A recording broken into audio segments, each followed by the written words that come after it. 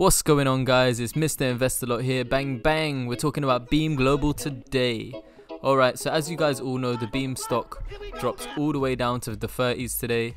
It was up as high as 36 just yesterday, and if we look at the 5-day chart here, we can see it was up to 36, and today it's dropped all the way down to in the 30s, 31, hovering.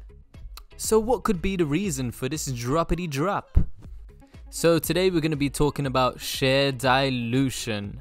We're also going to be talking about our beloved San Diego teaming up with Beem Global to offer free EV charging. And we're going to get down and dirty with insider trading. Peter, you've been a naughty boy. And institutional ownerships. Oh yeah. Remember, I'm not a financial advisor and this is for entertainment purposes only. Do your own research before you make any investments. So what in hell happened today? Why is Beem Global down 11%? Oh god, they were up as much as $35 yesterday, and there was a deal that has been priced in offering a significant discount at $30 a share. So what does this mean? This means that Beem Global has agreed to sell 250,000 shares at $30 per share. And the reason being is they want to raise gross proceeds of $7.5 million. And this, it's not uncommon for companies to do this. They just want to raise some fresh capital. Okay, so what does this mean?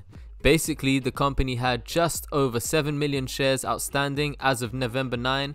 So now there's 250,000 new shares. It represents just a 3.6% dilution. So people automatically think of bad news when they see, stock and share dilution. The dilution here only represents 3.6%, but if they're raising these funds and they're going to spend it in a very productive way to scale up and get more partnerships, more contracts, it may actually be beneficial in the long run.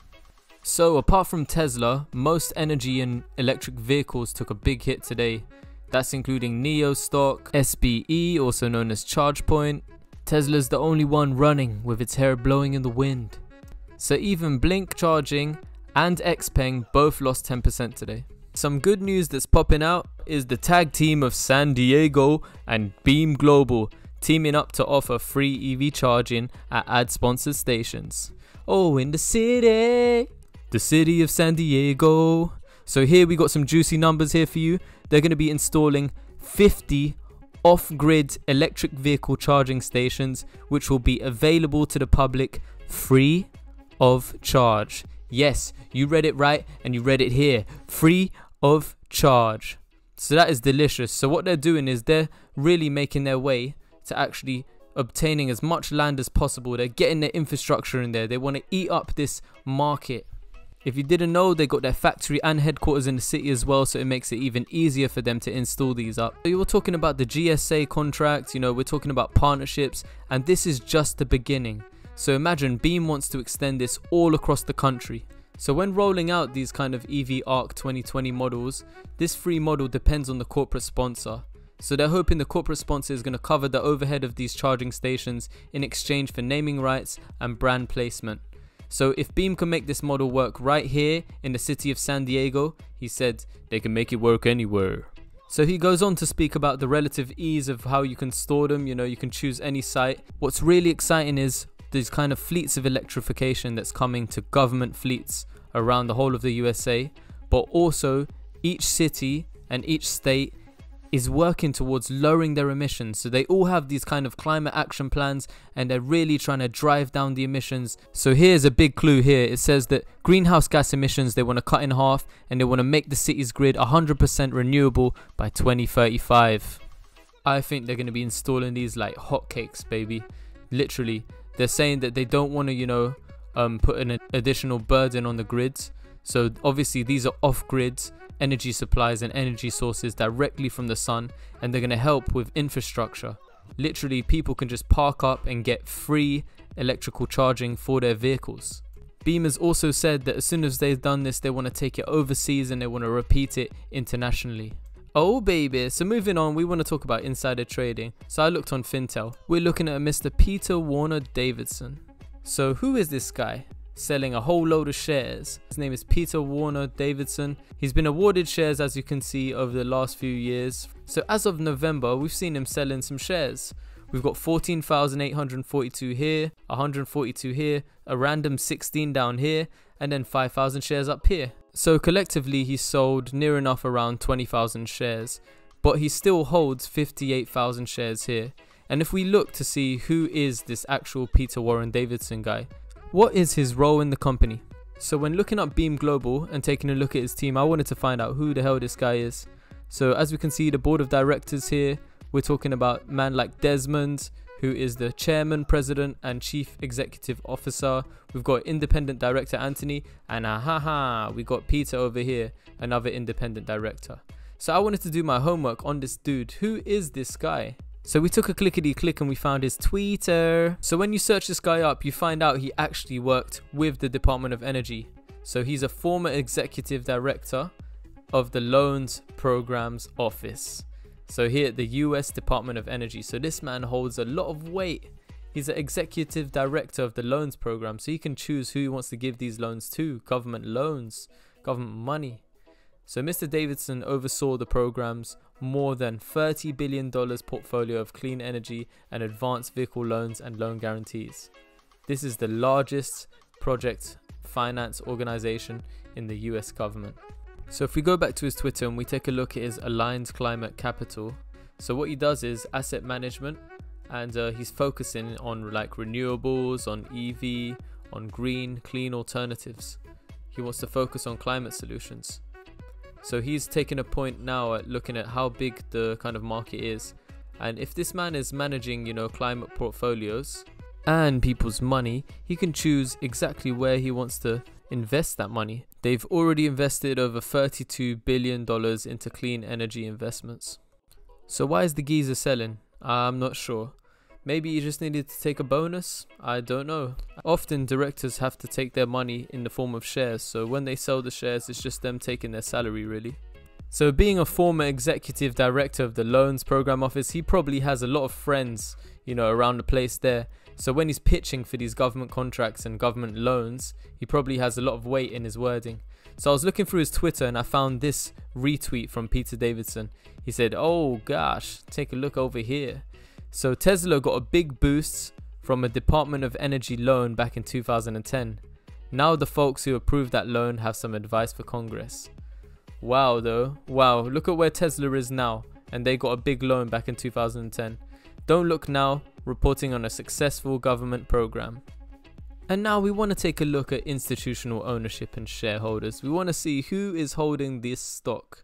So if we take a clickety click and we look down here, we're going to see that there's a lot of companies that are currently invested and have recently invested just in November. So we've got the Vanguard Group with 216,000 shares. We've got the Royal Bank of Canada with 9,800 shares.